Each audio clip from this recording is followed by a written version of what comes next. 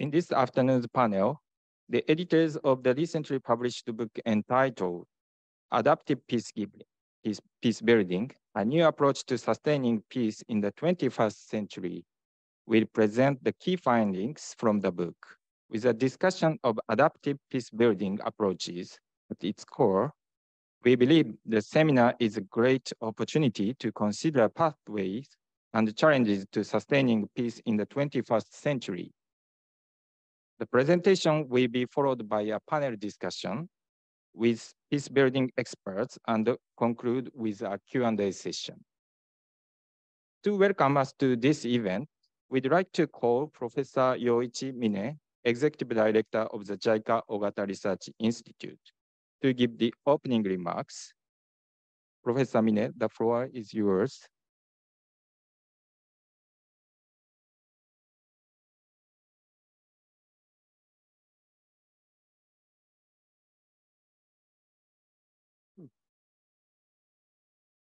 Thank you. Thank you very much. I'm Yoichi Mine, Executive Director of the JICA Ogata Sadako Research Institute. Distinguished guests and panelists, ladies and gentlemen, thank you for joining today's book launch seminar on adaptive peace building. I'm especially honored to introduce Professor Cedric de Coning from Norwegian Institute of International Affairs. I really appreciate your taking an intellectual lead in organizing this project. Thank you so much. And traveling quite far away from the Norway. Let's think of a big picture first. We now face a broad range of the threats to human security, such as climate change and the outbreaks of infectious diseases like COVID-19, and flood and energy insecurities triggered by Russia's aggression against Ukraine, the dark side of globalization, the dangerous benefits of IT and AI development, and so forth. So among such threats, the violent conflict is the most traditional, so to speak, which intensifies the fear among the large population. And unfortunately, violent conflicts are still spreading, becoming more protracted, recurring, and even more complex. And contemporary wars tend to be fought within the state rather than between the states. And because of the state sovereignty, the international community finds it difficult to give support directly to the people who suffer in the boundaries of nation states. So responding to such challenges, different views and approaches have been generated around the concepts and practice of peace building. In 2016, the United Nations launched the Sustaining Peace Agenda, which presented a new narrative and approach focusing on the long-term vision for inclusive peace building activities, and in order to prevent, end, and transform violent conflicts.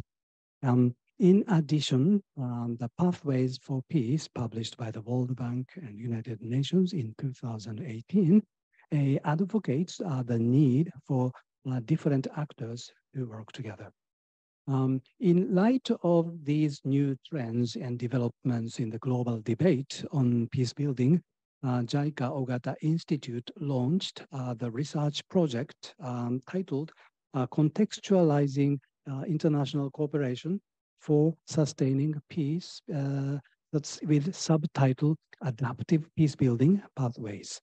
So this adaptive peacebuilding assumes that any conflict is inherently complex and argues that sustaining peace requires context-based responses, respecting people's resilience, participation, and ownership, rather than imposing something from outside in a top-down way. So this point will be elaborated further by the panelists today. The research project has already produced, as I understand, significant research outcomes in the form of two open access academic books. The first is Adaptive Mediation and Conflict Resolution, Peacemaking in Colombia, Mozambique, the Philippines, and Syria. And the second one, which we celebrate in today's event, is Adaptive Peacebuilding, a new approach to sustaining peace in the 21st century. This book provides a comprehensive understanding of the theory and practice of adaptive peacebuilding, which is premised on the principle of local agency. Professor Cedric de Coning makes the concept of adaptive peacebuilding firmly anchored in the complexity theory. Okay. And the book comprises a theoretical exposition of the concept of adaptive peacebuilding and the United Nations initiatives, followed by the case studies of Colombia, Mozambique, Palestine, Syria, and East Timor, combined with the peacebuilding approaches of the two major Asian countries, China and Japan. Okay. Just 1 week ago, in Hiroshima, the G7 leaders called on the international community to work together for peace, prosperity, and stability. The adaptive peacebuilding approach has the potential to contribute to addressing contemporary violent conflict and bring about sustaining peace. In today's seminar, the three editors, Cedric and Rui-san and Muto-san, will explain the main messages of the book. And the two panelists, Murotani-san and Kubota-san, will provide their inputs from the practical and academic perspectives. So we hope to have a lively exchange of ideas among all of us. So we welcome the questions from the floor and also the online. And if you have not downloaded the book, I encourage you to do so after or even during the event. So the two books are the open access titles and downloadable from the Spring Palgrave website for free. Okay. So thank you so much for attending this event. Let's begin. Okay. Thank you.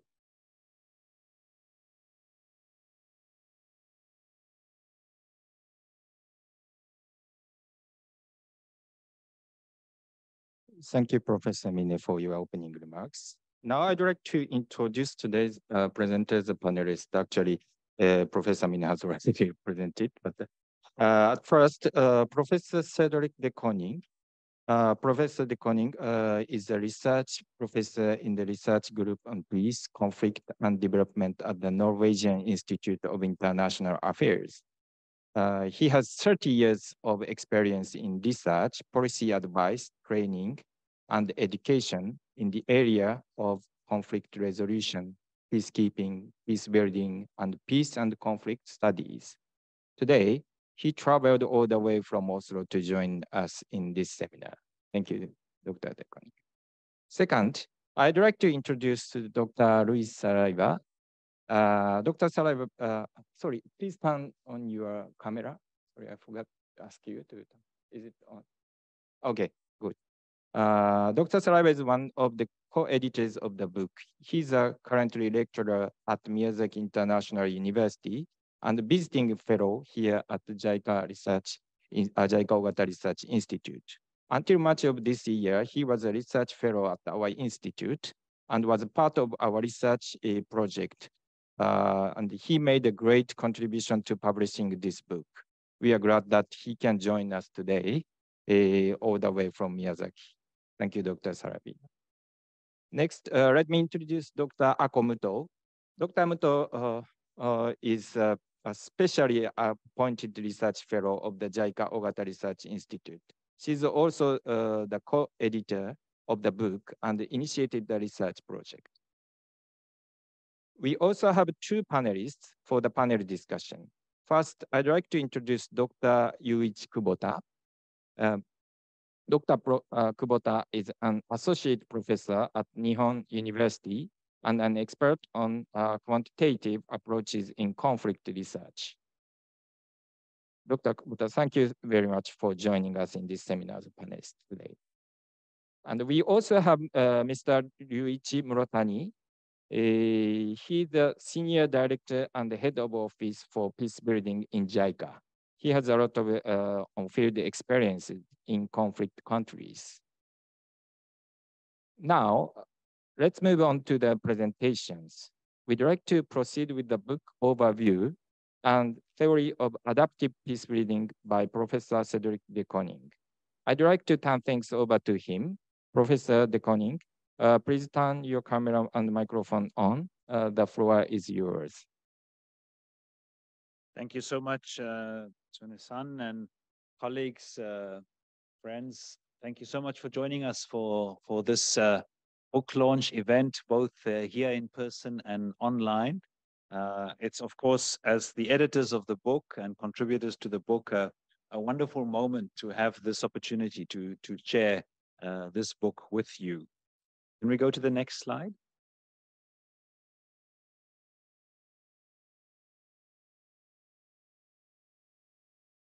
So I will briefly introduce the book and also the concept of adaptive peace building. So firstly, to situate this book in the larger context, we initiated this book project because we really recognized the need to develop new approaches to peace, both as a result of a changing conflict landscape, but also the larger context of a changing global order, which have had various influences on our ability to manage conflict. As we have seen, especially in a number of recent failures, maybe the most dramatic was the rapid withdrawal of the international community in Afghanistan, the fall of Kabul. But that has, I think, also contributed to a growing awareness that in many other places where the international community is involved in conflict resolution and peace building, like the Democratic Republic of Congo and Mali, elsewhere, our approaches to peace building is not working as well as it used to work a few decades before. And this has necessitated the need to revisit and rethink how we undertake peacekeeping and peace building. Next slide. So this has led to the book project, and especially our larger focus around looking for new alternative pathways to peace. Next slide. So we developed the idea of adaptive peace building as one particular alternative approach to peace. And we've then tested the concept and ideas of the adaptive peace building in a number of case studies, 8 case studies across Africa, Asia, the Middle East, and Latin America. We've looked at 5 particular countries or peace processes: Colombia, Mozambique, Palestine, Syria, and Timor-Leste. And we will present or share two of these case studies with you today, the one on Mozambique and the one on Syria. And as you can see from these cases, those of you that are familiar with the broad peace field, you will see that these cases not only are geographically divergent, but they also provide us with a variety of different types of conflicts and also a broad range of different actors. So it's quite a wide variety of cases in which we are exploring the relevance of adaptive peace building. We were also, in the interest of the changing global order, the rising power of China, we were also interested to understand how do countries outside of the mainstream Western approach to peace, like China and Japan, how do they approach peace building, and do they have an adaptive dimension to their peace building approaches? So we have 2 chapters in the book that look at the role of China and Japan. and particularly the role of China in the South Sudan and the role of Japan in the context of the Philippines. So in that sense, two additional country cases as well that is introduced through those chapters.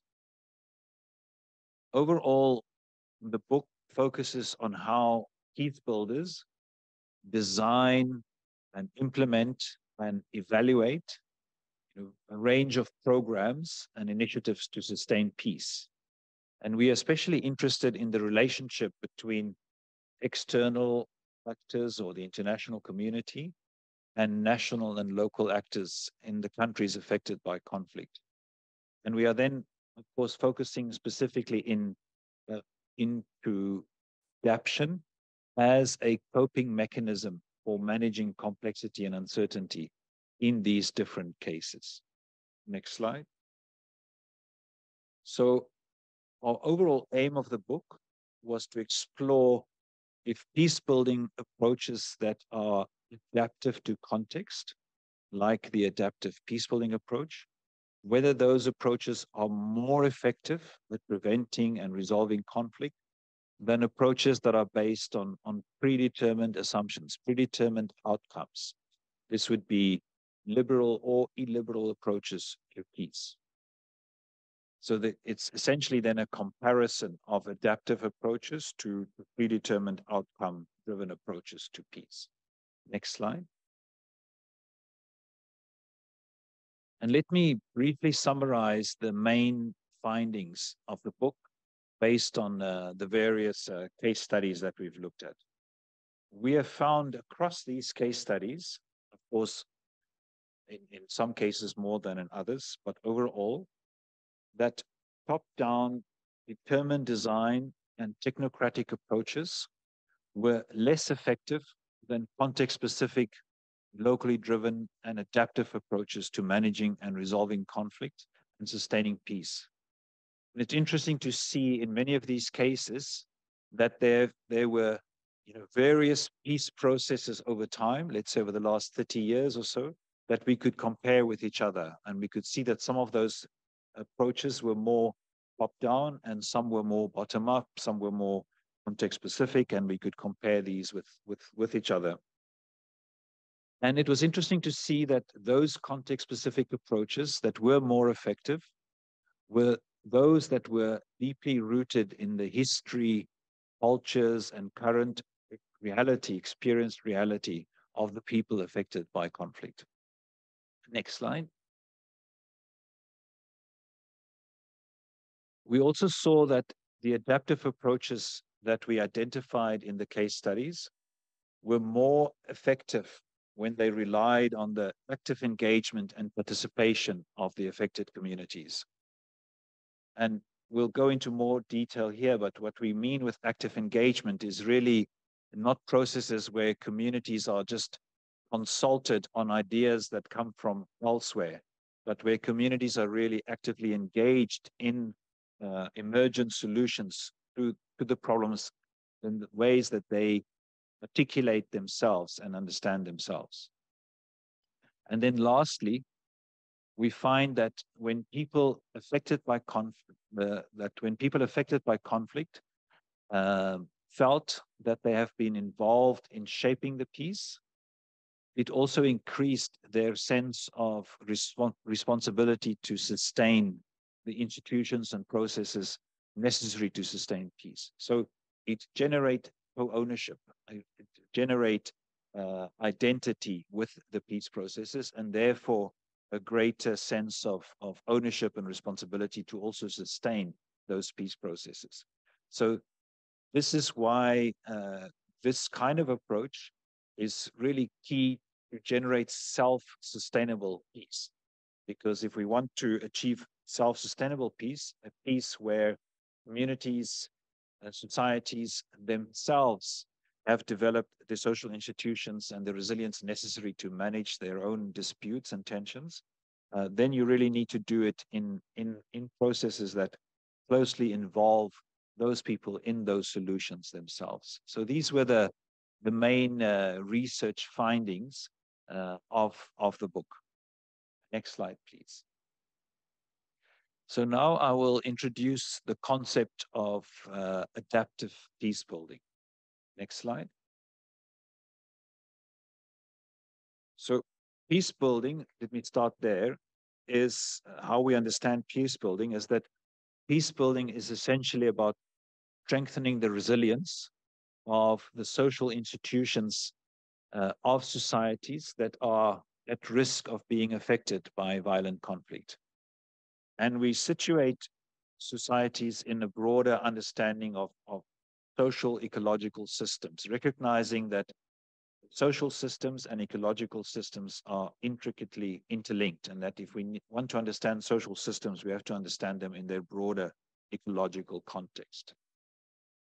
And for peace to be self-sustainable, and you'll recognize that self-sustainability is kind of the key objective that we are aiming for in this approach. For peace to be self-sustainable, the society needs to have developed sufficiently strong national and local social institutions that can manage their disputes peacefully. And with social institutions, we mean both formal institutions like governments, state departments, parliaments, but also informal social institutions that we will typically identify with in the context of civil society or community organizations or community authorities and so forth. So the whole range of institutions that emerge in a society through which a society self-organizes. Next slide. And so resilience is a key concept for us in this regard, where resilience refers to the capacity of social institutions, so really their adaptive capacity, their social capital, the capacity of social institutions to adapt and transform, to sustain their functions, structures, and identity under stress. So we recognize that societies, communities could be under stress from a number of factors. It could be through violent conflict, it could be through climate change or other external or internal drivers of conflict. And resilience refers to then the capacity of those social institutions to manage those disrupting forces, those stresses, in such a way that their essential functions, structures, and identity are maintained or transformed. And so our focus of peace building, our objective of peace building, is then to help social ecological systems to prevent violent conflict by assisting them with developing these resilient social institutions that can manage and resolve emerging conflict before they turn violent. So that's the overall focus of peace building.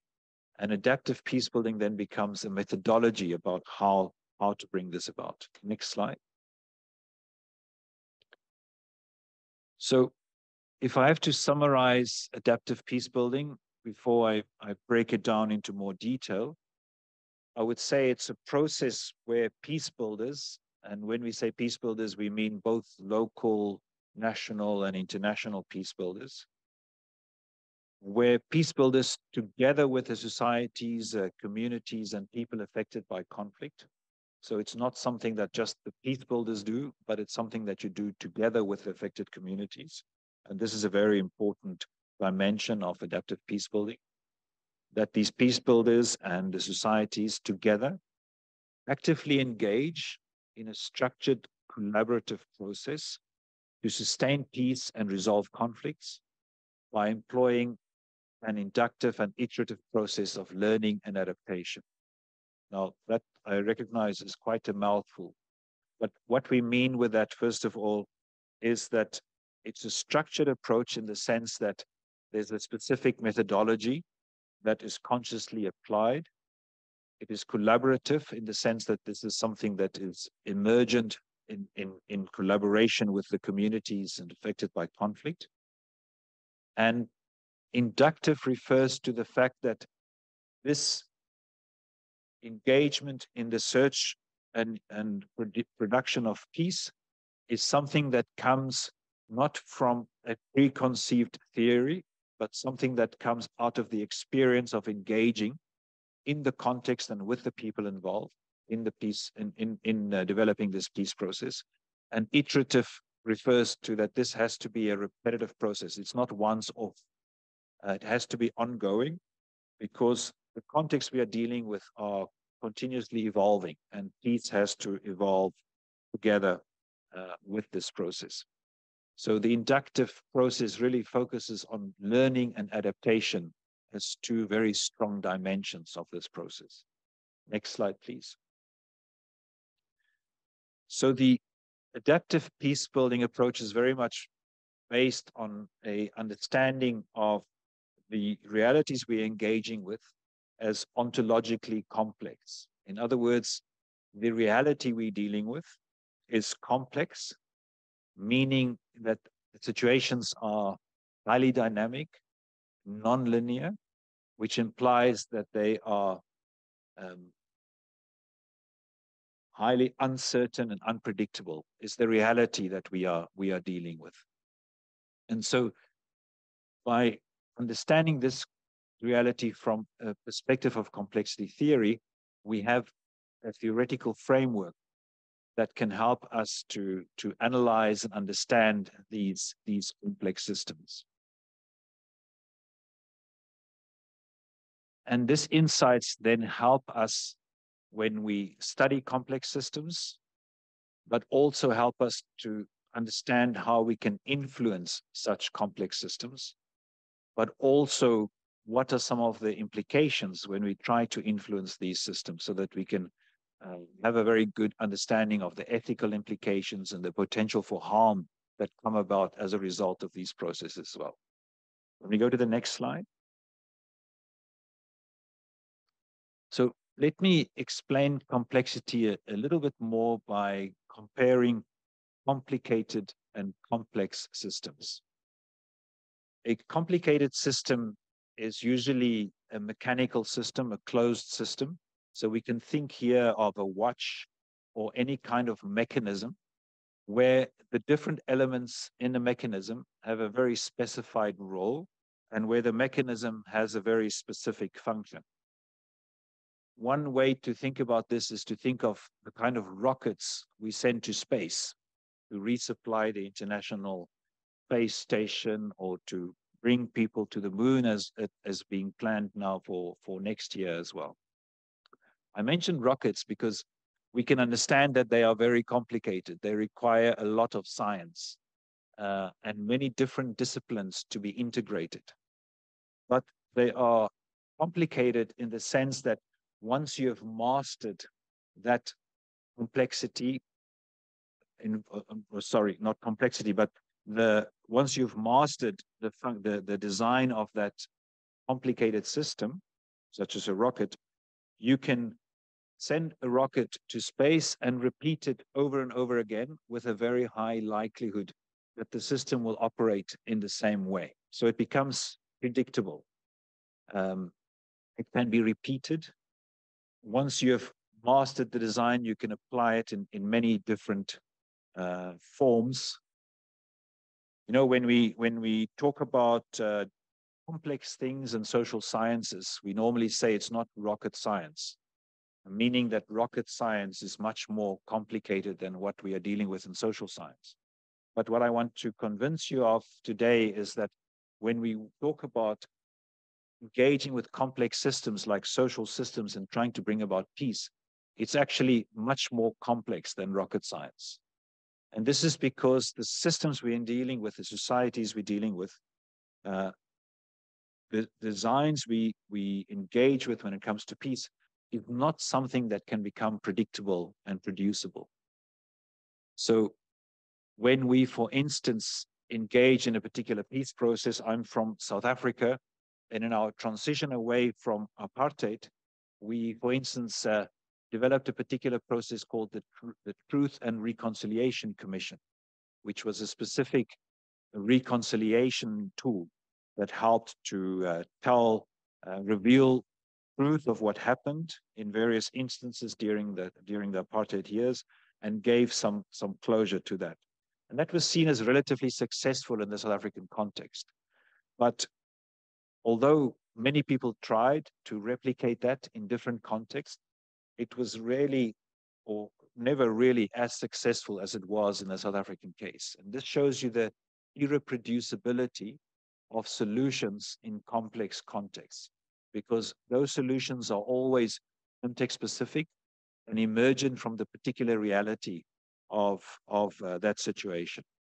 So this is what makes engaging with complex social systems and working on something like peace very different from dealing with an engineering problem. But our challenge is that in the past, very often we use engineering terms. We think of fixing failed states. We think of designing solutions as if the social dimension problems we're dealing with can be dealt with in the same mechanical way that we can deal with engineering problems.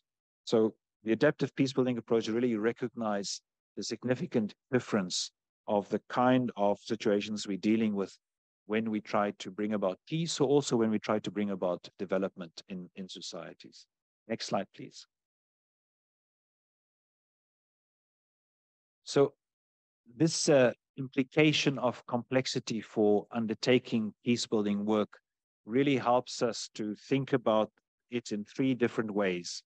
First of all, it helps us think differently about how we understand or make sense of complex systems. It helps us understand that this unpredictability and uncertainty of the systems we're dealing with is not because we have lack of data or lack of analysis, but these are inherent characteristics of these systems. And that is why we need an adaptive, inductive approach to managing or understanding these systems. It's not possible to analyze them and understand them because they are continuously evolving. And therefore you need your understanding needs to evolve as well. Secondly, it helps us to understand how we try to influence complex social systems in order to achieve the peace-building objectives I mentioned earlier. It helps us to understand that when we try to intervene in any kind of complex system, that complex system will respond in a variety of ways. Some may be in the way we intended, but it's almost guaranteed that it will also respond in many other unintended ways. And we need to monitor that and be very, we need to anticipate those kind of unintended consequences, because some of them may also cause harm. And lastly, it helps us to understand how we need to act differently as actors who want to bring about peace. So how we plan, that we shouldn't plan in a very linear way, that we shouldn't expect a predictable cause and effect chain when we try to influence complex systems, but also how we evaluate and assess the effects that we are trying to bring about. So I hope in broad terms that gave you a sense of what adaptive peacebuilding is. And I think you'll get even more of an understanding when you hear the specific cases and how this is applied in Mozambique and in Syria. So thank you very much, and back to you, Tuna.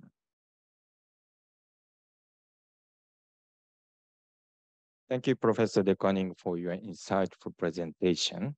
We now move to our next presentation by Dr. Saraiva. He will present the book's future and the case study of the Mozambican conflict, which is one of the chapters of this book. We'd like to turn the floor over to him, but may I ask other panelists to turn off your camera, your screen? Thanks. Over to you, Dr. Saraiva. Okay, thank you very much. Today I'll focus more on the case study of Mozambique. But before that, I would like to express my gratitude to JICA and to the Research Institute for giving me this opportunity to share some words about adaptive peacebuilding in Mozambique, and also a few words about this book that we have published in open access. And also I would like to extend my greetings to all the panelists here and the discussants, and it's really nice to see you here after the COVID-19 pandemic, and to have this engagement here in the room. So in the next slide, I will start with a brief introduction about my chapter. And the reason why we have covered this case study in the book is because sustaining peace was not achieved in Mozambique after more than 20 years of peace-building programs. I don't know how much familiar you are with the current situation in Mozambique, but before we had uh, a long civil war in the late 70s and also in the 80s. And maybe if you can move on into the next slide, you will see some maps. But despite the peace agreement in 1992, uh, peace was challenged after exactly 20 years in 2012 with the resurgence of the civil war and also the emergence of a violent extremist insurgency that you might have heard in Cabo Delgado since 2017. And as I show in the map below, we also have additional human security risks that have emerged recently in Mozambique, uh, whether it's the impact of climate change or natural disasters or infectious diseases such as cholera, malaria, and also the COVID-19 pandemic in the last 3 years. Um, and it's in this context that my chapter explores adaptive peacebuilding approaches in Mozambique. And I covered the approach by the UN personal envoy of the Secretary General in Mozambique. I covered the European Union, but fundamentally I focused on what I called localized international NGOs. Which I'll explain later on. But I'll also like to take this opportunity to thank JICA for funding my field research in Mozambique. And as I mentioned here in the slide, my research methodology involved mainly qualitative methods, and I did field work in Mozambique. In the next slide, please. So I already mentioned this, but looking at the recent conflict cycles in Mozambique, we can highlight that in 2012, a small-scale conflict reoccurred between the Mozambican government, the Frelimo, and also Renamo, and that lasted until August 2019. And at the same time, in the northern province of Cabo Delgado, violent extremism emerged in 2017, and we have there an extremist insurgency that is still active today in the country. And the name of the insurgency is Al-Shabaab, but the Mozambicans call it the Mashababus insurgency. This is, if you go to Mozambique, this is how people call that insurgency. And we also had, sorry, we also had a splinter group from Renamo called the Renamo Military Junta, which did not agree with the terms of the new 2019 peace agreement, and they recurred to violence between 2019 and 2021. So this is just to give you a very brief context of the idea of the peace and security challenges and the complexity of those challenges that Mozambique is still facing today. In the next slide, please. Um, I might, in the Q&A session, if someone is interested, I can try to elaborate more on the root causes of the conflict recurrence in Mozambique later on. But I wanted to note that since the 1992 peace agreement, the attempt was to create a multi-party democratic system in Mozambique, influenced by this idea also of liberal peace building. But what we had as a reality on the ground was the constant or continuous recurrence of post-electoral violence. So the reality is that since the independence, Frelimo has always been the government. And the reality is also it functions now as a party-state society. And that leaves the opposition, Renamo, continuously struggling and demanding for further decentralization and more power sharing in Mozambique. Another thing that happened is that the DDR process developed in 1992 was not successful. The Renamo fighters were not fully reintegrated into the society, and they decided in 2012 to recur to violence once again to express their political demands. So they still had arms. So this means in a way that what we call in the book the deterministic peace building or determined design peace building model or even liberal peace building model, which was praised for almost 20 years in Mozambique, but actually the reality is that failed to maintain peace in the country. So I point out in my chapter that the current peace building trends that I observed on the ground in Mozambique highlighted that from now on, these issues need to be addressed through a different lens. And that lens is the lens of pragmatism, of context specificity, and also national ownership and local ownership. And that means that maybe having external concepts, external ideas, external knowledge, external perceptions, and top-down mechanisms within those peace building process, it might not work in the current 21st century. So the basic idea is that if we want peace to work, peace needs to emerge from within Mozambique. Next slide, please. So first in my analysis, I identified that the turn from liberal peace building into adaptive peace emerged in the recent peace process, which involved three stages. The peace process, so I'm talking now about peacemaking or mediation. Three stages. The first stage was about domestic mediation, the second stage about high-level international mediation, and the third stage, it was what we called in the book an adaptive mediation of the direct dialogue between the two leaders, the two Mozambican leaders.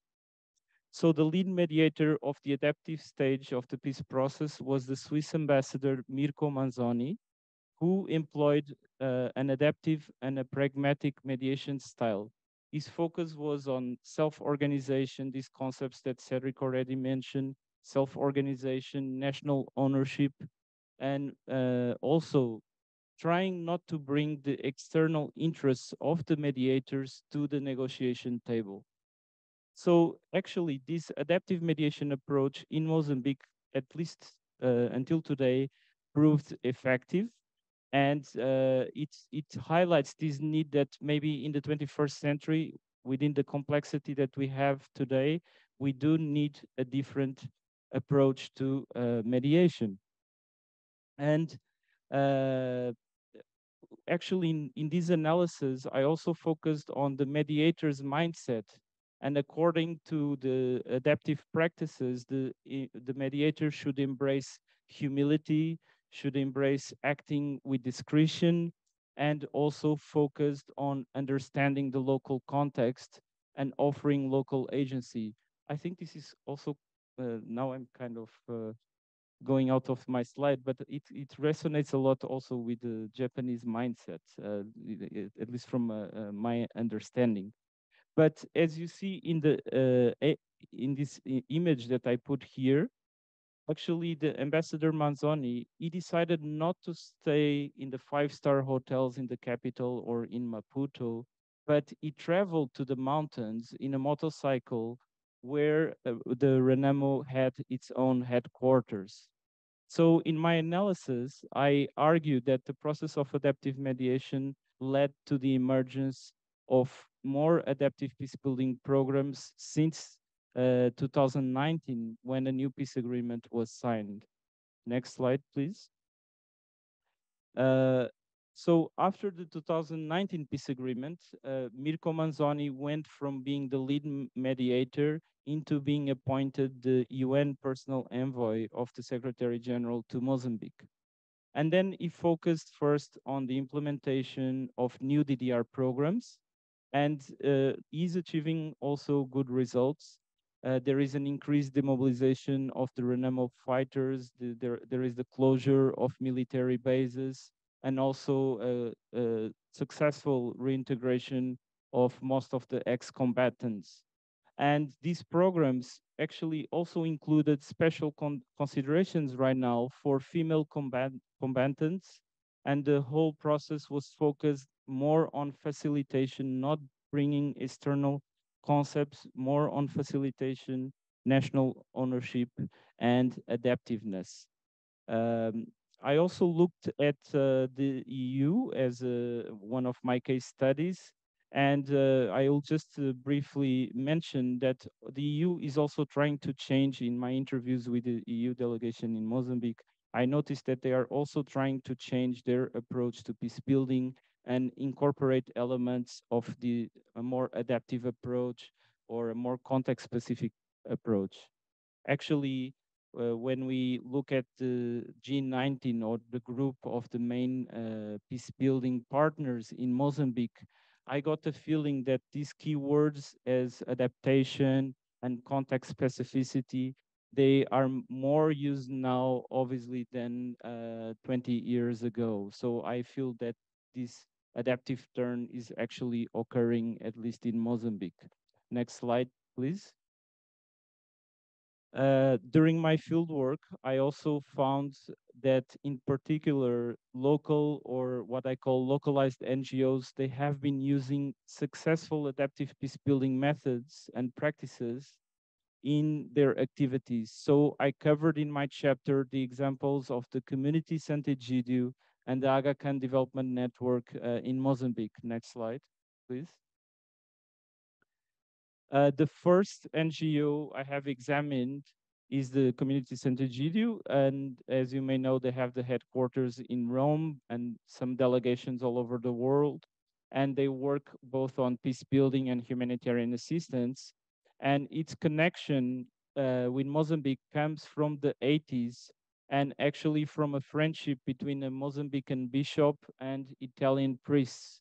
So this friendship or a genuine human relation led to actually years of humanitarian programs and also the successful mediation of the 1992 peace agreement. From that moment on, after 1992 or even during the 80s, since they went to Mozambique, the Community Center GDU decided to stay there forever. They say, we are not an external organization anymore. We are there to be, we will stay in Mozambique forever, and we want to work with the people living in vulnerable conditions. So what I'm saying here is that they focus also on long-term objectives. And now they have two main humanitarian projects. One is the Bravo project, and that is a birth registration project to fight human trafficking, and also the Dream project, which is focused on fighting infectious diseases, in especially HIV and the COVID-19 during the pandemic. They also have been involved in reconstruction projects, the strengthening of education and health systems, and they developed the Youth for Peace movement in schools and universities in Mozambique. Next slide, please. So what I found on the ground is that the Community Center GDU, they employ a context-specific and an adaptive approach in its peace building and humanitarian activities. They focus on local engagement, building strong relationships with the local population and also with the Mozambican government. And they fully rely on local staff. This is a very important point because the effectiveness of their programs totally depend on the fact that they fully rely on local staff and not external staff. Due to time constraints, I will go into the next slide, please. So the second NGO that I have covered is the Aga Khan Development Network, which is a development organization founded by the Imam of the Shia Ismaili Muslims. They have many agencies in 30 countries, and in Mozambique, they focus their activities in Cabo Delgado province, where the Mashababos or the Al-Shabaab insurgency has been active since 2017, as I mentioned. They focus on food security, education, health, and humanitarian assistance.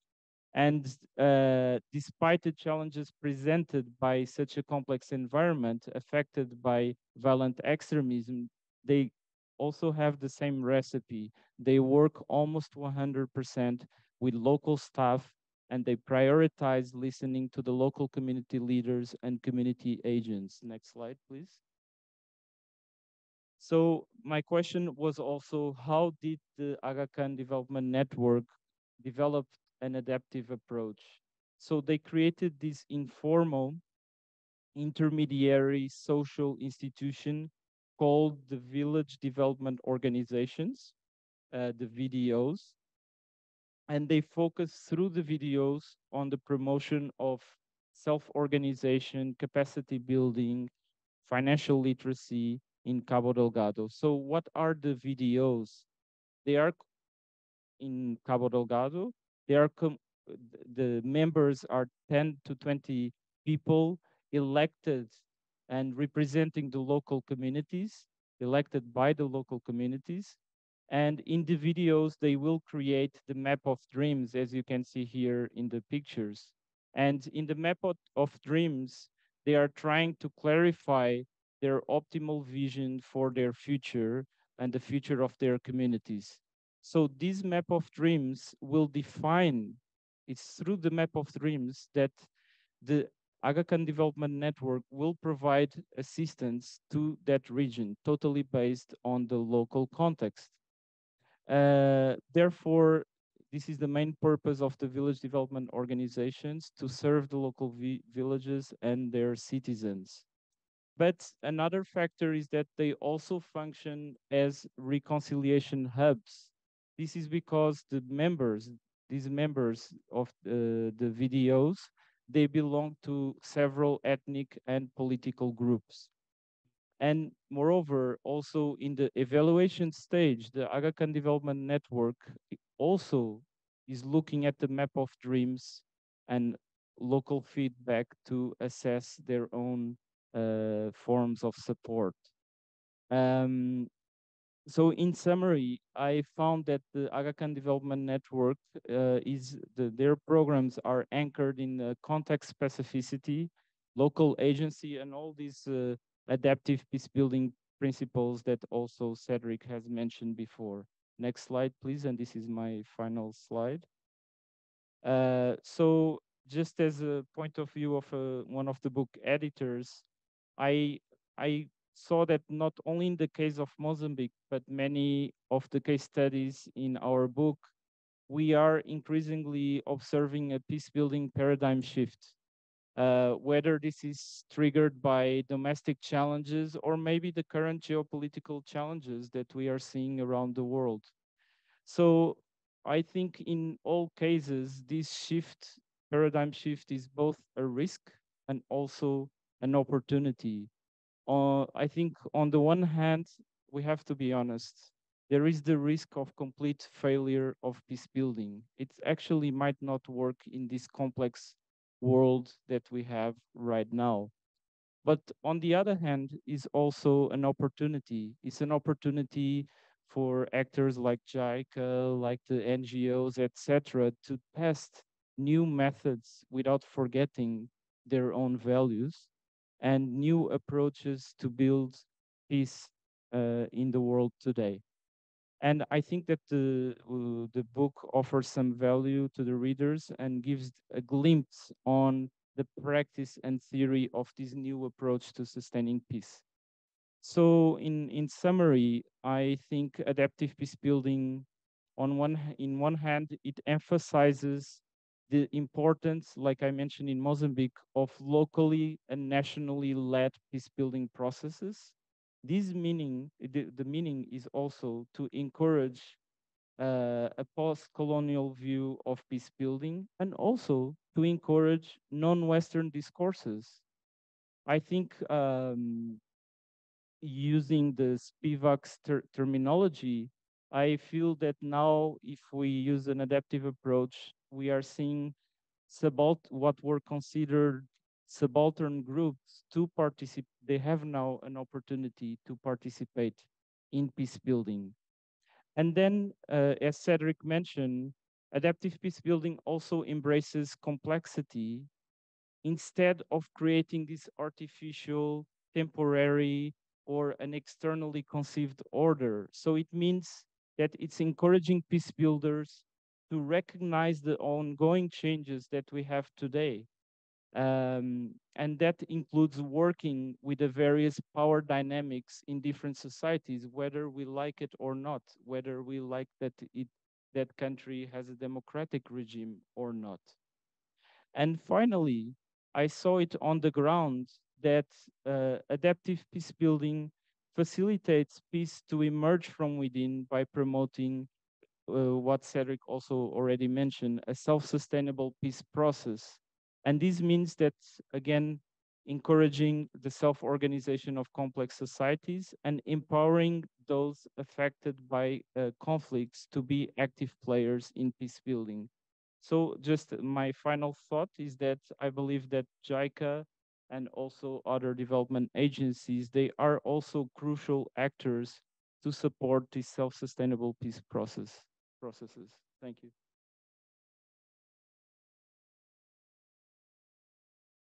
Dr. Saraiva, thank you very much for your informative presentation. So let's now move on to the third presentation. Our third speaker is Dr. Muto. She will present to us the implementation for international cooperation and the case of Syrian conflict. I'd like to turn the floor over to Dr. Muto. Thank you very much. Please turn on your camera. Okay, thank you very much, Mr. Tsuchiya, for the introduction. My name is Mako Muto, and joining this research project. In fact, I'm working in JICA, and I've been an aid practitioner for more than 25 years. And since these several years, I've been engaged in research projects as a research fellow. So maybe my presentation is kind of a mixture of research and implementation. And the title of my presentation for today's seminar is also the title of my chapter and also the implication to the international cooperation. And so next, please. Next slide, please. Well, my presentation consists of 5 parts. First, I will explain the rationality of peace-building approaches in the case of Syrian conflict. Then, I'll show you some examples of externally driven and diverse locally driven approaches toward peace building. Next, please. Well, peace building in case of Syrian conflict is considered as characterized by multiple externally driven initiatives linked to the opposition groups and their international backers. And from the middle of the conflict, Syrian government took upper hand to the conflict with its backers. And then this shift made the conflict more complex. Therefore, the Syrian conflict can be considered as an absence of a self-sustaining national peace process, and it's still stuck in the kind of peacemaking phase. So this means that Syrian conflict cannot move to kind of a peacekeeping stage or a post-conflict peace-building stage. Therefore, in the case of Syrian conflict, adaptive peace building be considered as an alternative approach, not kind of an alternative approaches to the successful peace building, but to complement the sustaining peace agenda. Next, please. My chapter in the book aims to answer the following 2 questions. What externally driven and adaptive approaches to peace building can be identified in the Syrian conflict? How have these 2 approaches worked and what have they achieved? Next, please. In this slide, I'm going to explain the international and regional context of the Syrian conflict. From its beginning, the international community was divided to support the Syrian government or not. Among the permanent members of the United Nations Security Council, known as P5, the United States, United Kingdom, and France politically supported the opposition groups. However, one of the opposition groups they backed Syrian Opposition Coalition, National Coalition for the Syrian Revolutionary and Opposition Forces, its abbreviation is SOC, had a weak domestic base in Syria. It's been based in Turkey and could not unite the opposition group, said to be around thousands. On the contrary, the Russian approach respected Syrian sovereignty and accused the West of seeking regime change. Then, among the countries concerned, there are also regional disputes among the countries which supports the government and the opposition groups. Iran, as is well known, strongly supports the government, and countries like Saudi Arabia or Qatar backed the opposition groups. Turkey's position is a bit complicated. In the beginning, it supports the opposition groups, but has moved closer to Russia since 2016.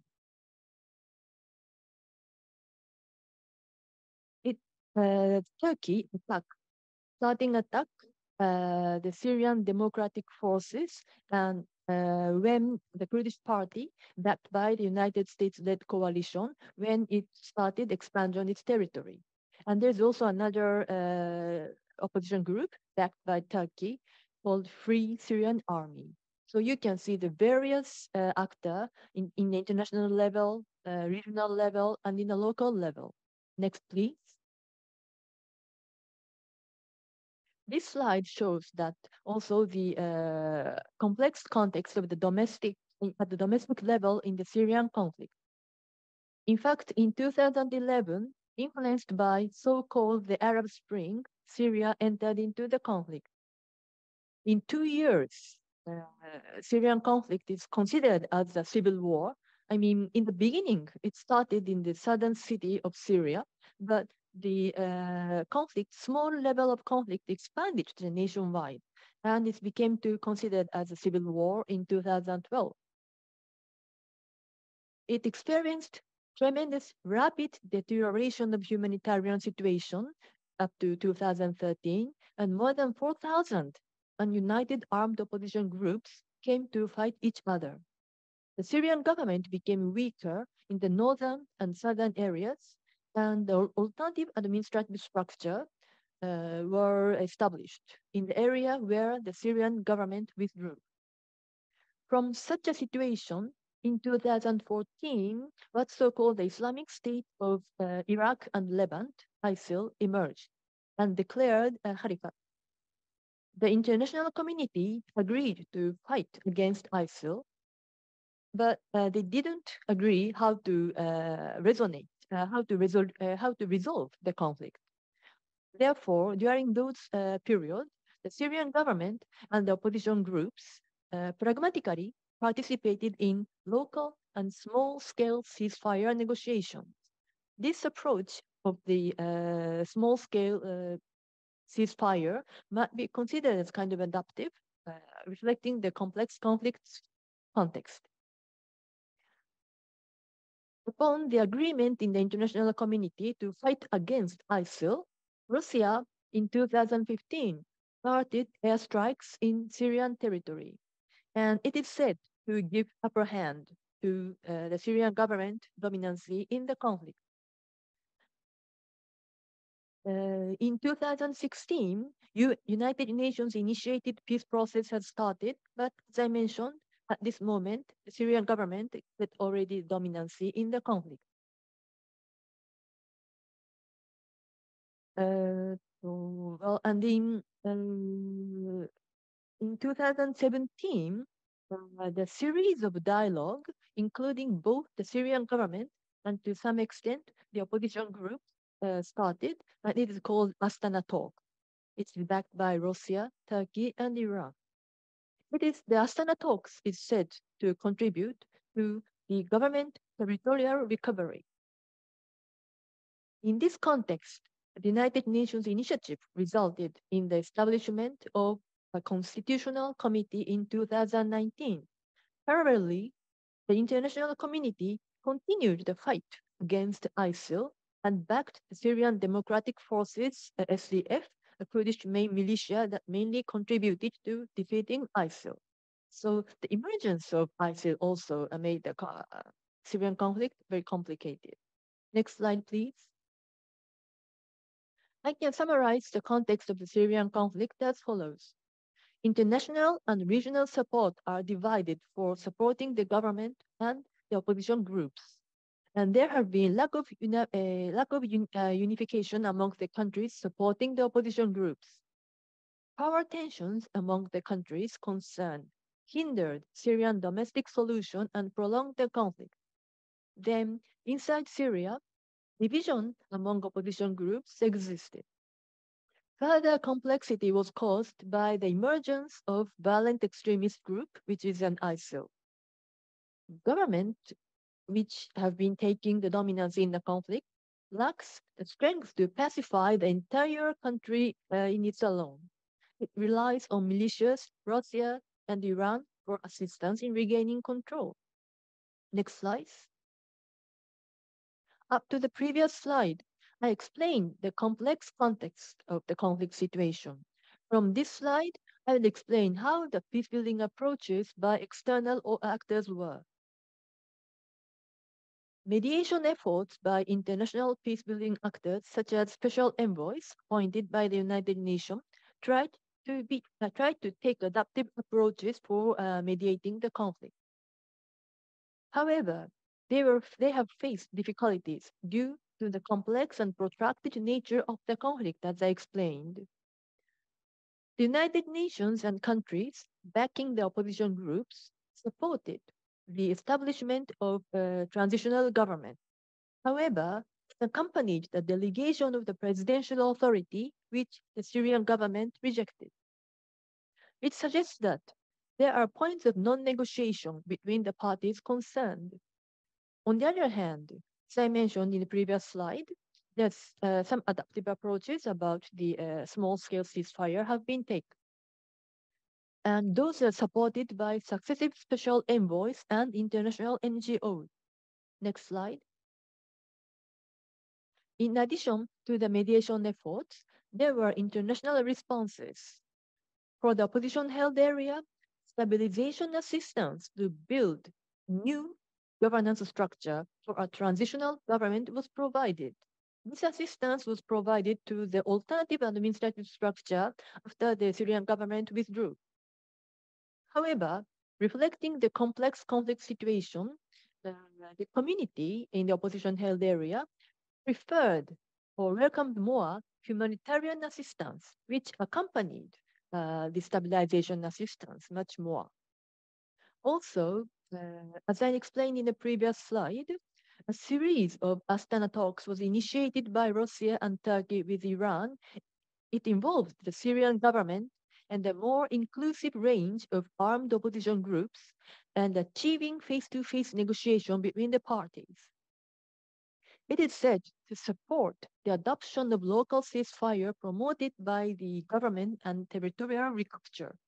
And it is said also to contribute to the reduction of violence and causalities. So pragmatically, their approach was kind of ineffective to reduce the tension of violence. However, the government or the Astana talks approach is criticized by some scholars as a surrender to the government. Next slide. This slide summarizes the divergent peacebuilding approaches. The United Nations and the countries backing the opposition groups supported the formation of a transitional government. In the opposition group-held areas, the assistance to promote a new governance structure with liberal value was not always prioritized. Then humanitarian assistance were more welcome. Pragmatic responses by Russia and other supporters of the Syrian government have worked to the government's advantage and contributed to reducing violence and causality, but it's criticized as a surrender to the government. So, influenced by those externally driven approaches, United Nations mediation was largely affected by such externally driven approaches, although special envoys attempted to implement kind of adaptive approaches to compromise the both parties. So therefore, the reconstruction of the kind of pre-conflict government system, which now the Syrian government is trying to recapturing, has been gradual but fragile, influenced by such international tensions. Next slide. So I would say that at this moment, externally driven approaches to some extent may be effective. However, it could not reach the nationwide overall peace agreement. Under these circumstances, now I'd like to explain two examples of programs which is considered as a locally driven approaches. First one is Civil Society Support Room. Its abbreviation is CSSR. It is established in 2016 under the leadership of third Special Envoy, Mr. de Mistura. It invited Syrian citizens regardless of where they were based or their affiliations. It allows for the input of civil society knowledge into the peace process, reflecting the views and needs of citizens. It promotes also dialogue, and it served as a forum for exchanging ideas among Syrians divided by the conflict. The CSSR had such functions, and it could foster a network of Syrians that contribute to self-organization and building trust within the conflict context. So we can say that the adaptive approach of the CSSR aims to address these challenges by providing a contextualized and localized space for discussion, fostering understanding and bridging differences of opinion. Next, please. Another program, locally driven, is the National Agenda for the Future of Syria. Its abbreviation is NAFS program. It was established by UNESCO in 2012 as a response to the Syrian conflict, with the aim of preparing for post-conflict state building. It emerged from the need for an agenda driven by Syrians themselves, regardless of where they were based, reflecting their internal aspiration not to let their countries divided. NAFS analyzed the damage of conflict at the present situation. It utilized various methods in data collection using their network inside the country, and they conducted impact evaluation of the conflict. Based on such data, they produced or prepared policy alternatives, preparing for the day zero, after the conflict. And it also served as a platform for technical dialogue and discussions. NAFS contributed also to fostering a better understanding of each other and created a space for a divided civil society where participants listened and understood differing opinions so that they could build trust and respect. The NAFS program is not political in nature, but serves as a practical or technical tool for active peace building. And it also has a character of contextualized, localized, and self-organizing with minimal foreign technical guidance. And this allowed Syrians to take ownership of the analysis and policy development. Next slide, please. The two programs had the challenges. In case of CSSR, both the opposition groups and the government had that perception that it didn't represent civil society on their side. And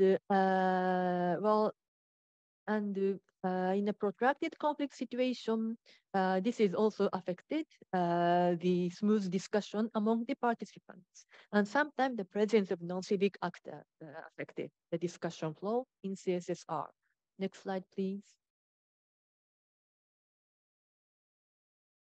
In case of NAFS,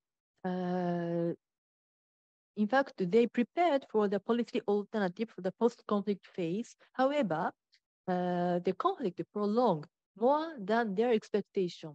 Therefore, the policy framework they prepared, could not served yet because now still the conflict is ongoing. Therefore, they had to continue their focus on current situations analysis and damage assessment. So they have the feeling that until when they have to continue this, and also they want to contribute more directly to support or the recovery of the country inside. Next, please. However, in summary, both two programs are considered as examples of adaptive peace building. And both programs has challenges, but despite those challenges, both programs are considered as a part of a holistic system and remain adaptive to the context of the ongoing context and very pragmatic approach driven by local initiatives. Next, please. As a conclusion, externally driven peace-building approaches in the Syrian conflict have not resulted in a comprehensive peace agreement among the parties involved. Adaptive peace-building approaches that respect the ownership of local people and promote their agenda shows potential. The two initiatives are considered as examples of adaptive approaches that have stimulated dialogue and built networks and trust among participants. Resuming dialogue and promoting adaptive approaches can be effective in protracted conflict, even without the entire ceasefire agreement. Concerted efforts by external actors are needed to promote adaptive approaches and engage diverse local actors to reduce violence and improve peace conditions in the complex Syrian conflict. Next, please. And I would say that this kind of adaptive approach, considering the context, quite resonates with other types of international cooperation. In this research project, we may have taken the most difficult situation, I mean the protracted and recurrent conflict cases, where the adaptive approach might have faced difficulty. So different from Dr. Saraiva's example, Syrian case may have not reached to the entire peace agreement. However, I hope I could show some examples of potential adaptive approaches which resonates, which can supplement the overall peace process. And also, I would say that this process quite resonates with JICA's development assistance in the daily basis, and also other type of international cooperation. Thank you very much. Thank you, Dr. Muto, for your valuable presentation. And so now let's move on to our next agenda as we finish the all three presentations. So the panel discussion will be about adaptive peace building possibilities in theory and practice. Dr. Muto will moderate this part of the program. Dr. Muto, over to you. Okay, thank you, Mr. Tsuchiya. So let's start the panel discussion. First, we will have the two presentations from the panelists. Then we will discuss the possibility of adaptive peace building in theory and practice among the three editors and the two panelists up to around well, I hope we are on time, around 5:40 if possible, or maybe 5:40 or 5:50 or something like that. And then we will receive the question from the floor. So first, the first presenter from the panelists is Dr. Kubota. So the floor is yours. Please turn on your camera on and microphone.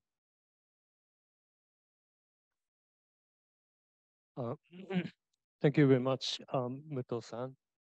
And first of all, I'd just like to congratulate the authors and the JICA Research Institute on the publication of this great book.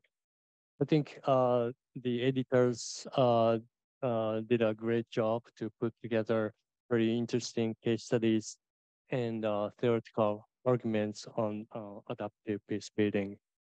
So in this brief discussion, I'd just like to make some comments on theoretical and practical issues of adaptive peace building. Next slide, please.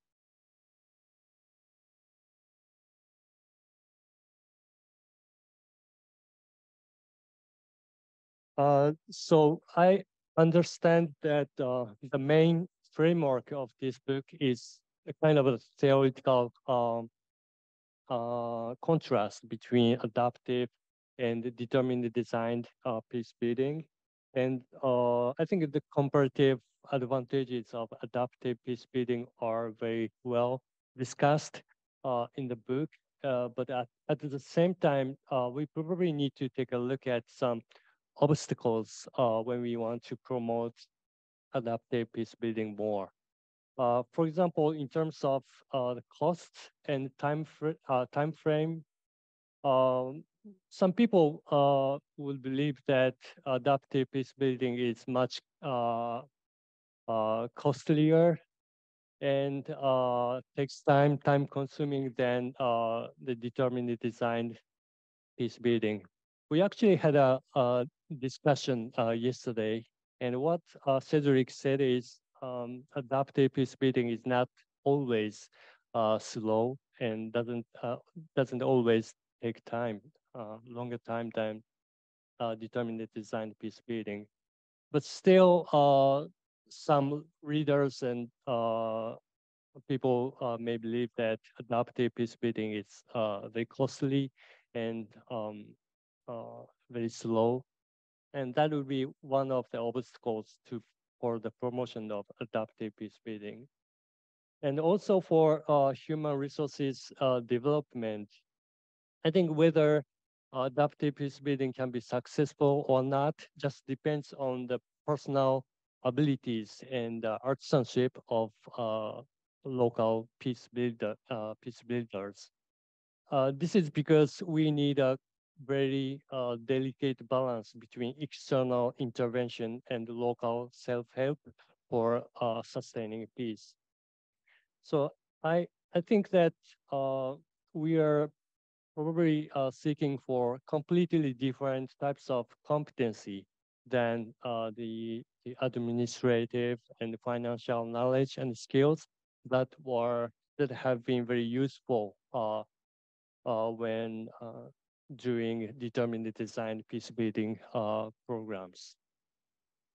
And another obstacles for the promotion of adaptive peace building would be in the current confrontation in the international relations within and outside of the UN, such as the confrontation between the US and China or Russia. One side of those parties tend to put emphasis on liberalism in the political and economic system, but the others doesn't. So in such a situation, those who support liberal ideas wouldn't abandon their ideas even for peace building, the implementation of peace building. So I feel that the ideological confrontation became more salient and would have some impact upon the peace building, how we think about the peace building. And so next slide, please. And for the implementation of adaptive peace building, I think a couple of questions are very useful to think about how we carry out the programs on the ground. First, I just wonder if spoilers who benefit from the continuation of conflict should be excluded or included in the peace building processes. I assume that basically those spoilers tend to be excluded in the determined design peace building programs. Otherwise, they just ruin the efforts for peace building. But those spoilers are still a part of and members of the local stakeholders. So in the principles of adaptive peace building, I feel that they should be included. They still should be included in the process of peace building. And also, secondly, can we really abandon the underperforming initiatives and programs, even if they are relevant to local context? And also, relatedly, how can we really know what initiatives and programs should be abandoned if there's no single path to sustaining peace? Okay. We may have some programs that are not working very well for now, but they may be working well in the future. So I'm asking this question because we often say that after a storm comes a calm, or a good comes out of evil. So we don't really know what programs would be working in the future. And the third one is kind of a commonly asked question for the local town thesis of peace building, which is that the respect for local power balance may further marginalize ordinary citizens and may preserve socio-political conditions and relations that have caused armed conflict before. So I'm just interested in how you will respond to these questions and criticisms. And next slide, please. And lastly, I'd like to discuss some research agendas that you would have in the future. The book spent many pages to discuss the effectiveness of adaptive peace building. But I feel that it doesn't talk much about what makes adaptive peace building actually happen. So in order for us to answer this kind of question, we probably need to look at more diverse cases of armed conflict and peace building efforts. Of course, the cases that are examined in the book represent well the armed conflict in each region, but I think that we need to look at more cases to answer this question by avoiding selection bias. And also, country level analysis may not be very appropriate if the context of armed conflict and conflict affected societies differ from region to region. And of course, some chapters just took the subnational level analysis and subnational level case studies. So that would be the appropriate approach to study the adaptive peace building in detail. And also, I would say that a large-end approach would be useful to give some answers to this question.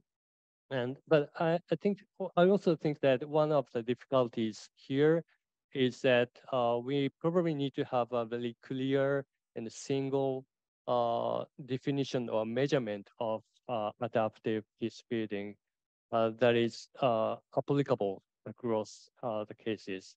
But as I just said, and the books, as the book argues, the context of armed conflict and peace building differ from region to region. This would be a tough to have a very single definition of adaptive peace building.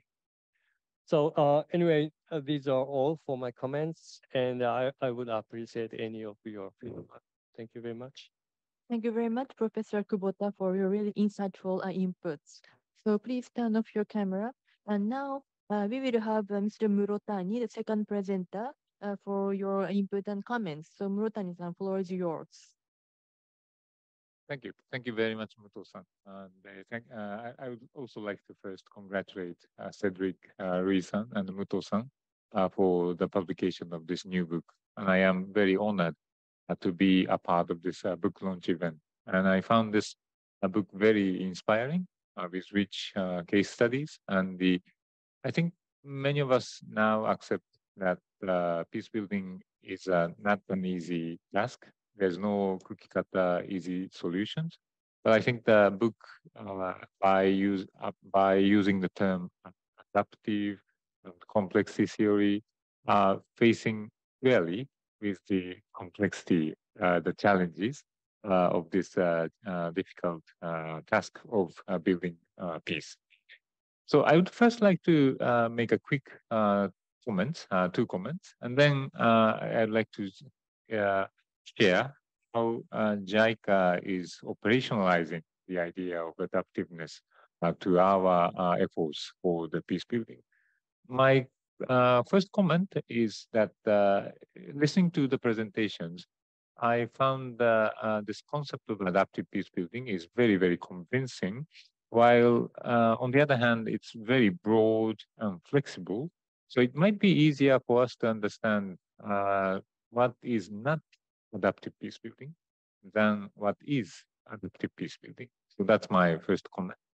And secondly, listening to your presentation, there are many different conditions and the ways of engagement in this adaptive peace building. So it might be of our interest as well as your interest, if you can give us some ideas on what would be the factors or environments, conditions that allows adaptive peace building for success. So what would be the conditions or environment that will increase the probability of success for the adaptive peace building? So that's my first two comments. And on our practical side, I would like to just to say that JICA's ways or JICA's operations for the peace building is very much resonating with what you have already described as a concept of adaptive peace building. So I have on the screen I am showing what we call the JICA's global agenda for peace building, which is a institutional strategy for achieving the peace building as JICA. And I put this building peaceful and just societies, and I say the building resilient states and societies that can prevent the violent conflict as our aim of the global agenda, which is very similar to what Cedric just mentioned of as a objective of adaptive peace building. And by the way, for those of you who are present physically here, we have just distributed very short brochure of this global agenda, and it's also on our website. I just searched for the word adapt in the document, and unfortunately, it only appears twice. But it's interesting. The first one appears as an explanation of Japan's own experience of state building after the Meiji Restoration. And that is somehow as a kind of adaptation to the international rule of law and the modern state institutions. So that's one. And secondly, based on that, our own experiences, we are trying to apply adaptive approaches to our own efforts for the peace building in the fragile and conflict affected countries. So I would like to go through the slides, and next slide, please. And in this document, we have put three key approaches. And the first one is this one, that we would put the human security principles as our guiding principle for the peace building. And in our peace building human security principles, it is a multi-sectoral comprehensive approach. So the peace building idea would cut across different sectors and mobilize different sectoral activities. And next slide, please. And secondly, we see how I put how we build the resilient states and societies. So we need to build a strong capacity of the government to deliver functional and inclusive and responsible public services that will lead to the recognition of the legitimacy of the state from the people. So it's a kind of a trust building between the government and the people. And then there is another element of empowerment, empowerment of societies, so that the society would be socially cohesive as well as empowered to deal with different types of shocks. And next slide, please. And we also put another element of our cooperation principle as a humanitarian development peace nexus. Can we go to the next slide? So this is a kind of an advocate from us that we would like to reach out to various partners, including the humanitarian agencies and the peace actors, including the UN peacekeeping missions or diplomacy and security actors, so that we can collectively work towards the peace building. Next slide, please. So as I described how we see our cooperation strategies for the peace building, I just wanted to compare what is written in the book. So I picked up some keywords from the book about the adaptive peace building. So I might be wrongly picking up some words, but I am hoping that this demonstrates the essence of the adaptive peace building. While on the right-hand side, I put the what we believe and important guiding principles from our human security principles. And you can see that these two columns are similar to each other. We both value, they both value the context specificity and the participation, homegrown solutions, locally owned and locally led initiatives. The two terms on the bottom right, agency and solidarity, are the two keywords highlighted in the UNDP's new report on the new generation of the human security recently published. And I would say these agency and solidarities are introduced, but I would say it's a kind of a re-emphasized by the new report. And the agency valuing the people in the local communities as an agent for change. That's something we very much value in the human security people-centered approach. And that's something I heard often from Cedric's presentation, as well as Rui-san's and the Muto-san's presentation. So I think these two approaches are resonating with each other. So that's why I took this adaptive peace building as a very familiar concept to us. And in the book, you can find a chapter dedicated for the Japan's engagement in the Mindanao peace process, which describes how we are applying this adaptive approach to our endeavor in Mindanao peace process in the Philippines. Next slide, please. So I would say the importance or the validity of this adaptive peace building is very much shared amongst JICA staff, as well as broader development communities. But at the same time, I see difficulties in operationalizing it. And I think the challenge here is not only about the adaptive peace building, but it's a challenge for bureaucracy, including JICA and other development or humanitarian or peace actors, to address the complex challenges, because the complex challenges are giving us a lot of questions, which are not something compatible to some of the bureaucratic rules and regulations. So I put three challenges, and I am hoping that we can improve these mechanisms so that we can apply more effective adaptive approach in the future.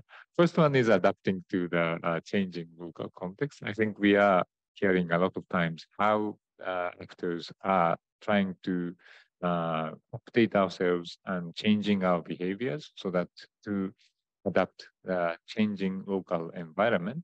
And changing means mobilizing different sectors. So it's not, I mean, in some cases, we may need to mobilize a new sectoral experts in our development endeavor. And that needs some flexibility in our operations. And respect for the ownership, that's a very important principle we value. And at the same time, it's very, very difficult on the ground. Yesterday, we were chatting about and story from my conversations with the World Bank colleagues some 10 years ago in Indonesia, where they were implementing the community-driven development programs And they were letting the community development councils, the local communities themselves, to decide how to use their allocated block land from the World Bank. And some local communities have chosen building the pagodas rather than schools or health clinics.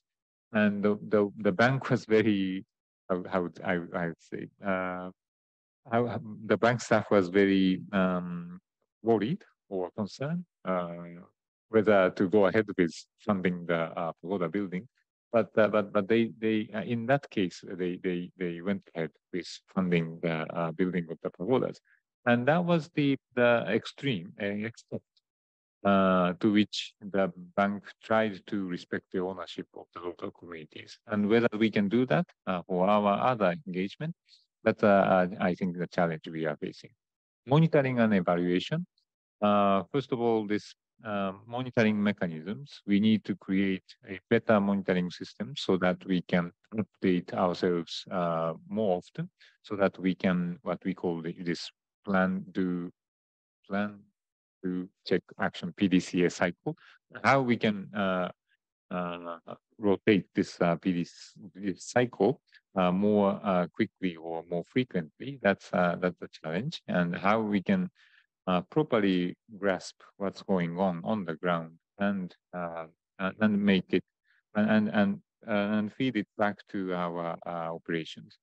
The result management on the side of the evaluation, and it's a tradition of having predetermined targets and compare the impact and actual impact of development engagement with the predetermined targets. So that's traditional result management, and how we can adapt our result management mechanisms to this adaptive approach. That's another challenge, I would say.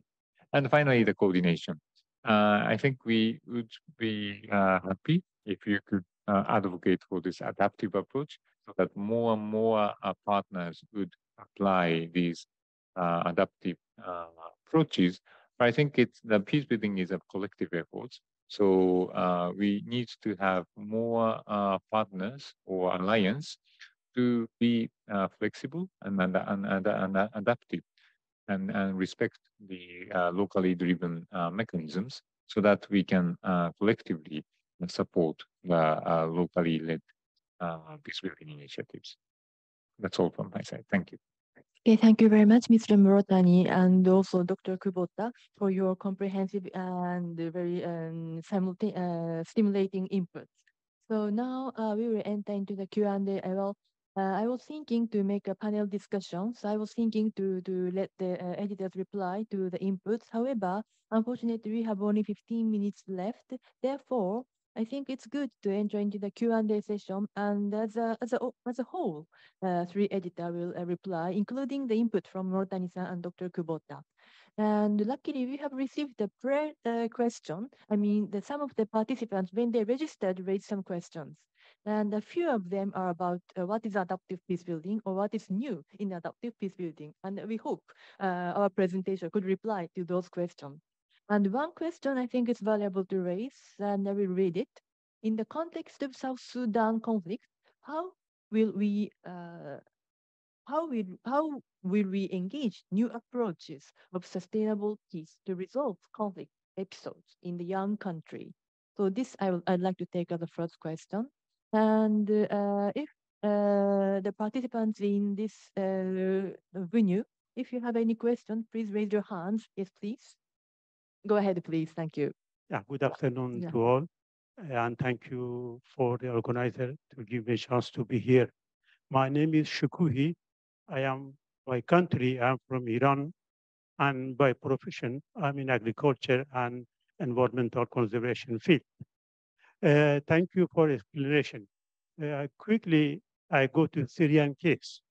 Syrian case, when it started, first Western country show some interest and got involved. But gradually, they lost their confidence, and they say this has no military solution, and left the area without saying what is the solution, without bringing up another option and left it to Iran and Syria, and they did it militarily. That after that, Putin started taking of Ukraine. So it was the lack of political willingness of Western countries to remain and be engaged in Syria and do it peacefully and non-militarily by just saying is no military option and without saying any option. So thank you. Sorry for taking a long time. My question is that how weight you give to political willingness in peace building? Even the people at low level, they will to do. If there is not a political willingness, as we saw in Syria, in upper case, in the government level, at higher international level, how your adaptivity peace building will work. Thank you for attention and sorry for taking a long time. Thank you very much for your great question. Okay, so we'll collect some questions and then we'll make an overall replies. So then, yes. So, yep.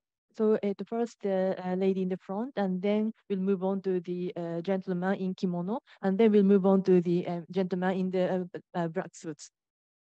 Okay, so microphones, please. Nice to see you again, professors and presenters. Thank you so much for informative presentation. I have 3 questions. Sorry, I'm very sorry. The question, would you say your name and your affiliation, then please start your question. Thank you. My name is Yuki Yamano. I'm a master degree student from Hitotsubashi University, which is located in Kunitachi City in Tokyo. I have 3 questions to. The first question is for the overall content for this like book and the presentation. And the second point is picked up from the Professor Louis-san. And then the third question is for Muto-san. The first question is regarding the like adaptive peace building as a like local or like embracing peace building process. And I just curious one in the question of to what extent, like to what local extent, like does it need to go down and to include, so for example, local government or like local community or the leader of one village. And are these detail of the like including the local or like participants in peace building process is still realized, or if not, should it be determined by adaptive approach to the specific area? And also the second question is for Professor Louis-san. So you raised 2 cases of internationalized local NGOs, and but you closed your presentation with mentioning the JICA as a promising actor. So localized international NGOs and official development assistance agencies, for example, like JICA. So do you think these 2 can be the same level of contribution, or like these are compatible, or like do you think each one of them have much advantages over the other? For example, in like including the local participants, so or just communicating with the local like level of like participants for peace building process. And the third question is for Muto-san. So you mentioned that the dialogue and making dialogue and building networks and trust is very important. And I was wondering why if participants in the peace process hate to have dialogue based on, for example, based on their antipathy towards their rival, how does adaptive peace building process or policies take measurement to the antipathy to have dialogue? And regarding the trust, to make trust in post-conflict zone, there is need to have justice, I think justice among each rivals. So, I mean, like transitional justice.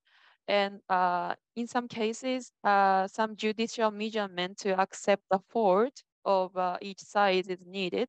So the order of adaptive peace building would be establishing transitional justice and then talk for adaptive peace building process. And then if so, the adaptive peace building policies cannot be launched by, until transitional justice established. Isn't it, I feel like, isn't it causing Sadako peace building process, the launch of peace building process itself? So next stage from humanitarian to the development peace building is going to be delayed. So do you think it's the measurement to take it? Thank you very much for your rich questions. Then Thank you very much. My name is Yuji Uesugi, working for Waseda University. I have some conceptual questions. I have been exploring what are the main differences between local peace building and adaptive peace building. And today, by listening to three presentations, I seem to reach a conclusion that local peace building only focusing on local context. While it seems like this adaptive peace building is more systematic approach, but not only the local context, but also the regional context and the global context. So all these contextual factors that can constitute the system as a whole, so you need to be adaptive to not only just very local, but also global regional thing. And if my understanding is correct, I think this is the major distinctive element of the adaptive approach from the local approach. And I was wondering if my understanding resonate with your understanding. Thank you very much. Thank you very much. Then, yes. Good evening. Thank you for your great presentations. My name is Kazushi Kobayashi, and I'm associate professor at Peacebuilding University. I have a question similar to Professor Uesugi, and my question is, to what extent does the global structure of geopolitics affect the dynamics of adaptive peace building? I think, especially in the case of Syria, I think maybe like 70, 80% of variations, what is happening on the ground may appears to be, to me, seems that it is related to geopolitics. For example, in 2015-16, Russia intervenes, everything changes. In that case, don't you need to think about, as Professor Wesley mentioned, the global context first? Maybe do you think there can be something like a global peace building? I think that unless we solve the problem that is happening at the global stage, we cannot really try to meaningfully influence local dynamics. I think that is very intricately connected to what is happening in the globe. And yeah, that's a question. Thank you. Thank you very much for rich questions. We can start from Cedric. Thank you so much for engaging with these concepts and for your questions. I appreciate it very much. Kazu, I think you're absolutely right. There are, of course, many external exogenous factors that needs to be taken into account. And I think in a sense, the context determines which system you are dealing with at what level. But whichever level it is, the principle tells us you have to engage the various stakeholders. So even if it's something more global, external, there are a set of stakeholders that you have to take into account. And I think that resonates very much to Yuji's question as well, about the difference and the recognition that there's a broader set of contextual factors at play. I think absolutely, I agree with you. Thank you very much for that insight. And Wodo-san, thank you so much for all your comments that you really reflected on it. I think many of the questions you raise are challenges with peace building, all different approaches to peace building, have focus and challenges on those challenges. But maybe one or two things specific. I really liked your idea of focusing on competencies. What different competencies would you need in for adaptive peace building. That's a very interesting contribution. I agree with you on spoilers. I think generally spoilers need to be included. I'm very influenced by President Nelson Mandela, who in his own peace process has always said that everybody who's able to disrupt the process should be engaged. Otherwise, if you ignore them, they will disrupt the process and your process will not go very far. And then maybe Muratani-san on I think your question about what factors or conditions can influence adaptive peace building is really a very interesting one. I don't have enough time now to go into detail. But I think that's a good challenge that we need to work on and expand. I'll just quickly say that there's a scholar called Donella Meadows who looked at what factors to influence when you want to influence complex systems.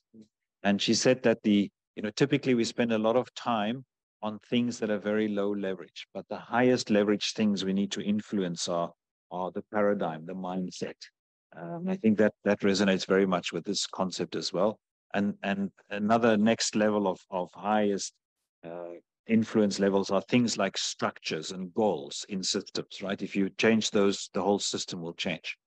But the highest order element to influence complex systems, she said, is our own paradigm. First, we need to understand our own paradigm before we even look at the paradigm of the situation we want to influence, to understand what limits maybe we have or frames we apply when we try to solve these problems. And I think the kind of recognition of agency, the recognition of solidarity, of complexity, these are some of our own paradigms which help us to approach a situation in different ways. But I'll just stop there because of interest of time. Thank you so much. Thank you very much for the comments by the discussants and the Q&A. Where should I start? I think the comment by Professor Kubota on costs and time frame, I'm going to speak from the case study of Mozambique. I think some of these cases that I covered, they start with small programs, but adaptive programs and not expecting immediate results, so more focused on the long term. Also, again, the point that you raised, very important about the human resources. I went to Mozambique last November for another research project, more focused on Cabo Delgado. And most of the local experts mentioned that usually when they sponsor peace-building programs, they tend to hire the human resources from the capital to go to Cabo Delgado and work on those programs there. And often that doesn't work because the differences, I think someone pointed out that as well, the differences between the regions inside these countries are so big that you really need specific human resources to become effective. And what the Aga Khan Development Network does is they created this concept of extension technicians, and they give education to one person of the local community, and that person will bring that knowledge into the members of the local community. Then Cedric covered the geopolitical issues and the ideological confrontation today, so I'll skip that. About the concept of spoilers, again, in Cabo Delgado, as you mentioned, the example of Nelson Mandela, and next door in Mozambique, what I heard from on the ground is that in Cabo Delgado, one day you are part of the violent extremist group because you need, I don't know, $200 to survive, and the next day you're just a regular member of the society. So definitely all the local experts told me not to exclude the so-called spoilers. I think that concept might be even a spoiler itself. And then just also on the issue of the large end studies, which I think it's certainly very valuable. tool for the researchers, but I think that now that we are all talking about AI and the chat GPT, I also wonder how AI will easily deliver those results on the large end studies. But what I saw many times is that there is absence of data, but maybe, and this is just a question, is the AI bringing a new era where qualitative studies will be again very relevant to peace studies? That's one question that I would like to maybe raise. And on Murotani-san's comments, having worked in JICA, but mainly as a researcher, I really think JICA is in a good position to connect human security and adaptive peace building. I think this is something that is not explored yet. And it's very interesting maybe for future research to see how these two concepts are interlinked. And also you mentioned the challenges from a bureaucracy point of view. And I think we were also mentioning that maybe it's good now that you have a research institute that belongs to JICA, and I think I'm from Portugal, Lisbon, and also Portugal is a member of the European Union. I don't know many research institutes like this connected with development agencies. So this interaction between practitioners and scholars might result in a very interesting guidebook to cover those issues that you mentioned. Now there were, I think, one specific question to how the NGOs or the localized NGOs are compatible or not with the work of JICA. Again, Murotani-san might correct me, but because I didn't see, my data was not, it was not the JICA official documents. It was just my questions on the ground. But both the Aga Khan Development Network and the Community Center Egidio told me that they receive support from JICA. That means that JICA values implementation partners like those two examples that I have mentioned. But of course, if, for example, in Cabo Delgado, they also need roads or bridges and some other kinds of projects that maybe those examples that I mentioned, the local NGOs cannot have the resources to implement as easily as JICA. So I think, again, it depends on the context and the type of action, but I think both are complementary. I think, yes, I think that's all. Okay, thank you very much for your insightful replies in this limited time. Well, in fact, we are already over time, but I'd like to say something. And before that, I'd like to read an online questions from through Q&A box. Sustainable peace building is depend upon justice and trust, in which the big role of P5 countries to bring ceasefire and armless all the groups for sustainable peace building and bring all of them to the table for talk and make peace by some give and take method, and not use veto power to support and justify the group. That is this person's questions, and what we have to do to get a peaceful environment, because here P5 countries needs to bring justice in their decisions. So these are the addressed questions through online. And I'd like to say something for all the valuable inputs. And I understand all the questions relates to some extent Syrian conflict and its conflict case. And as for, well, and also I'd like to reply as much as possible to the input from Dr. Kubota and Murotani-san.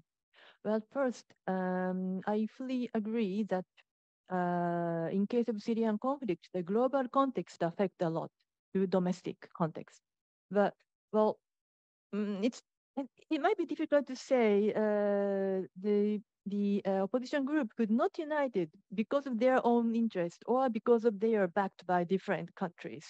So it's kind of a chicken and egg discussion, I feel.